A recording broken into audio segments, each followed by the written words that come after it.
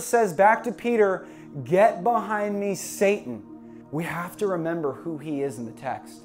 That Jesus is not this angry, depressed, anxious dude headed towards the cross.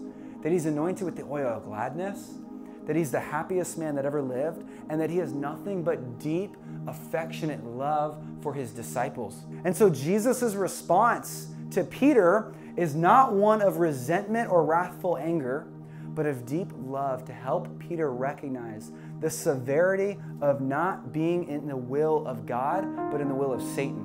Imagine a kid is going into fast-moving traffic, and a parent, what would you do? I mean, we got parents in the room, right? Instinctually, everything in you would take all of your strength to rip that child away from that road. Now, the child is going to get hurt in the moment, but it's so much better than the pain that could have come if the child went in the street, right? The child doesn't have the perspective of the parent.